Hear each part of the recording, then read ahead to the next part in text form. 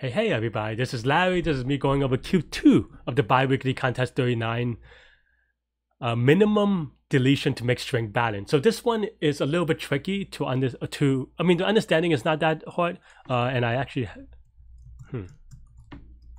can clean up the code a little bit, and this code is really short.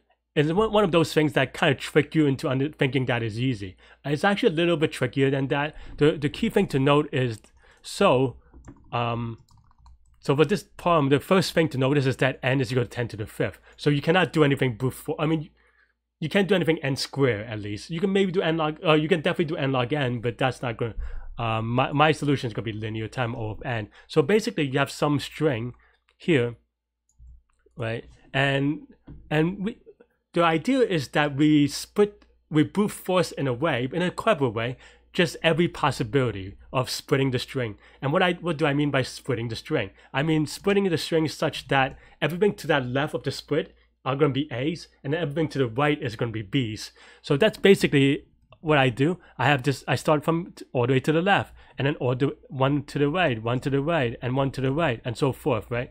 So from that, the thing to kind of keep track of are the invariants, right? So the thing to notice is that as you kind of move this pointer from left to right, and I'm going to just be a little bit exhaustive here,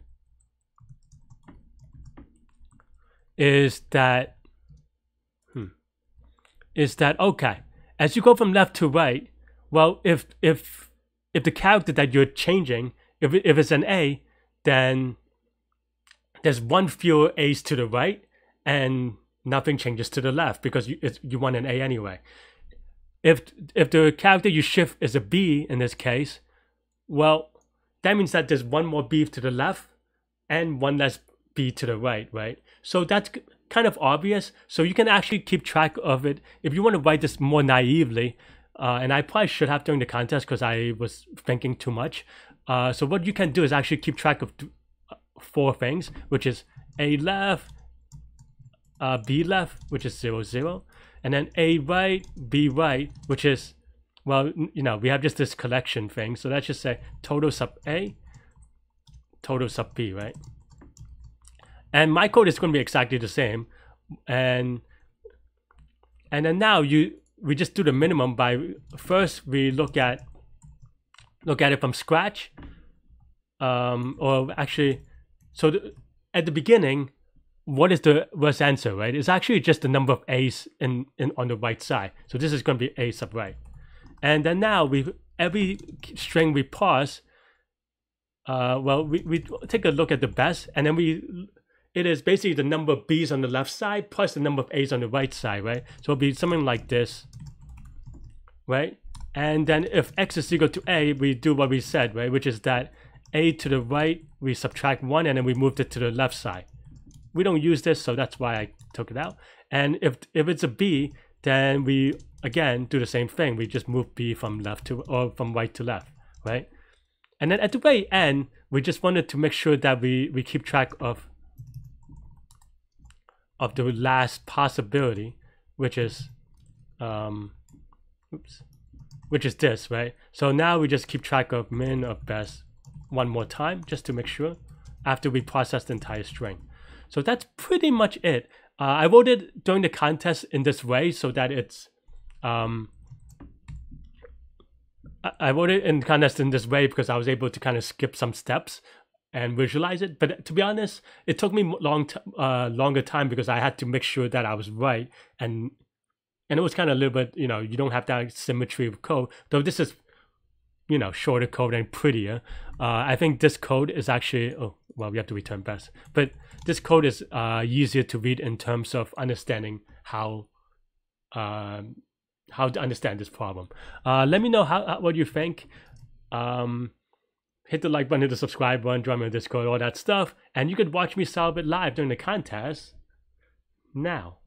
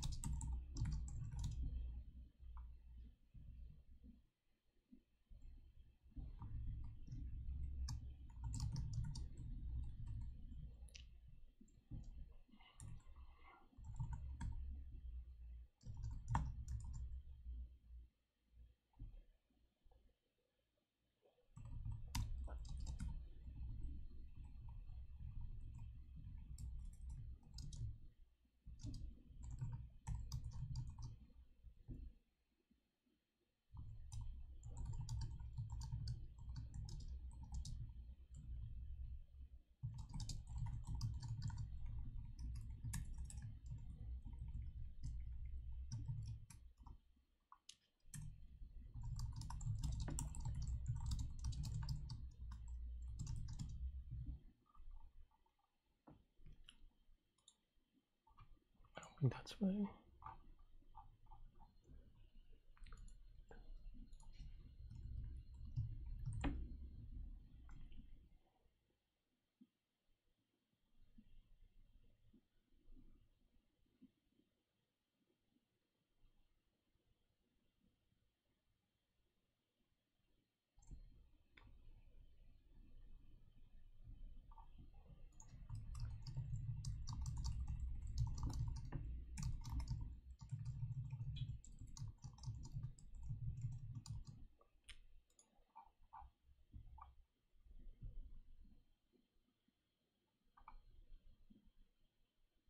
That is not right.